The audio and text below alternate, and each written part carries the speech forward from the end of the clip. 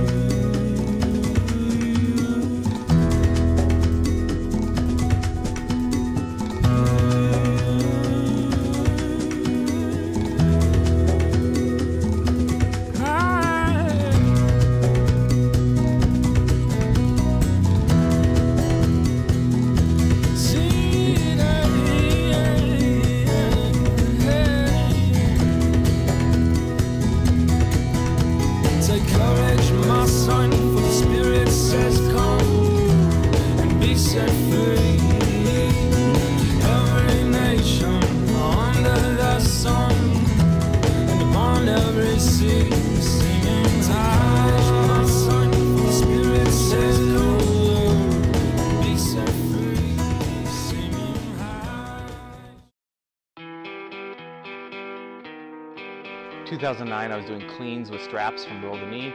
I was doing triples with 160 kilos, and on my third rep, I caught it backwards on my heel in a full squat. And as I was falling, both my elbows hit the ground, the weight stayed in my wrist, and snapped them both back. And I got a perilunate dislocation in each wrist, which is dislocation of the wrist bones, which tore ligaments, sheared off the cartilage, and broke some bones in each wrist.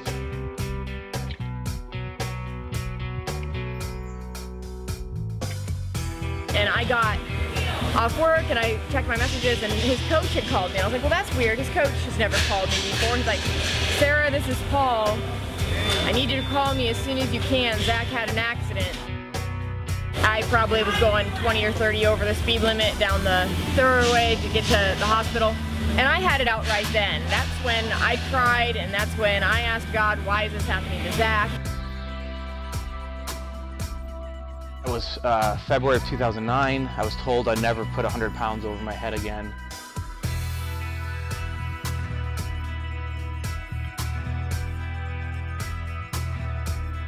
Obviously, getting kicked out of the training center was discouraging.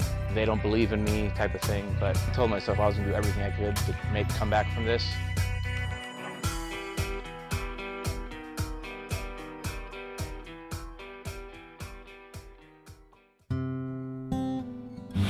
It became a source of almost curiosity, like, okay, there's got to be some reason, and I don't know if we're going to see it right now or we're going to see it later or whatever it is, but I just got this real sense of curiosity to see what God was going to do with it.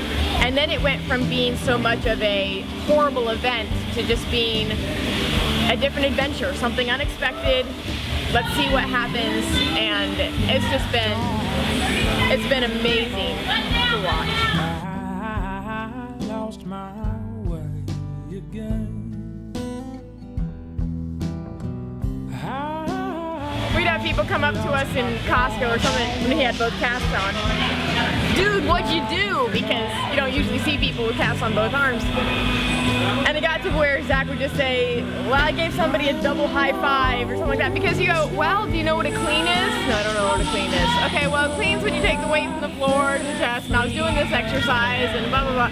It just got to be too long a story, so we just started making up stuff.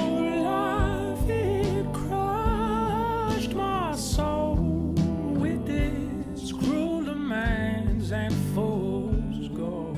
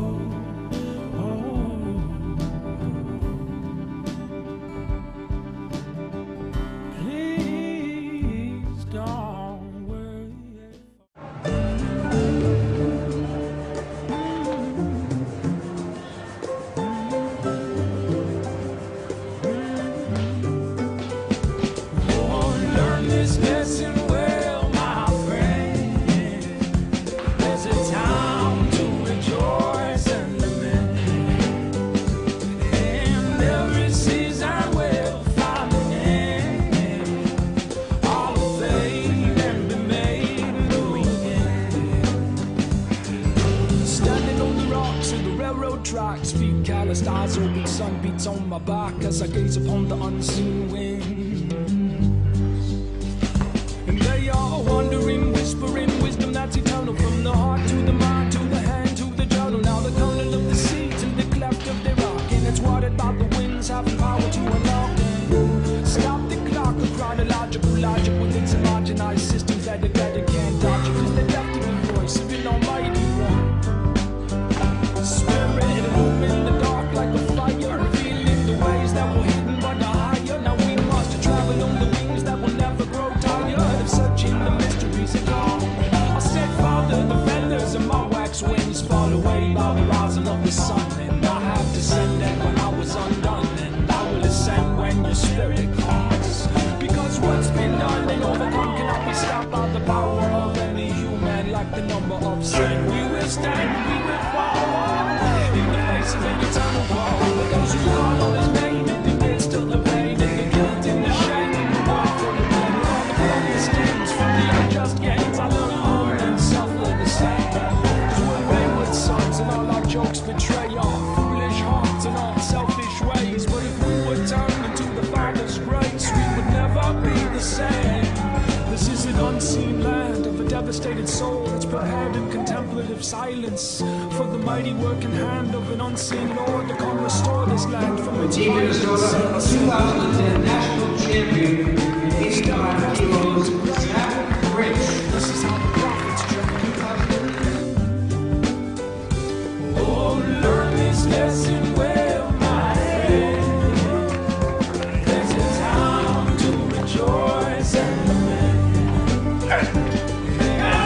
This is our way.